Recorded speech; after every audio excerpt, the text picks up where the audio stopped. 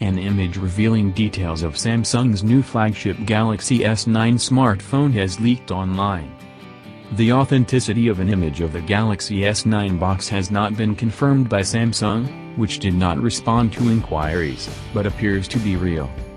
It suggests that Samsung has continued to invest in its camera technology, while the phone itself remains the same size as the previous generation. The S9 is set to be unveiled at Mobile World Congress in February, when Samsung will also announce its sales date. Just like the S8, the S9 measures 5.8 in, 146.5 mm, from corner to corner, the standard method for measuring rectangular smartphones.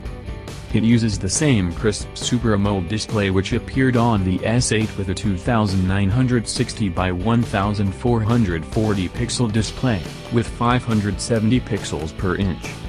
Where the Galaxy S9 is really due to stand out, however, is in its cameras, where rumors suggest the premium S9 Plus model will break records.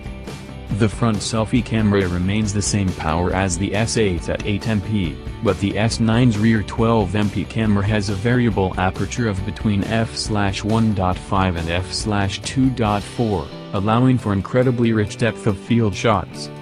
The phone is also going to allow enhanced slow-motion video capture, something which the S8 was criticized for underwhelming consumers with.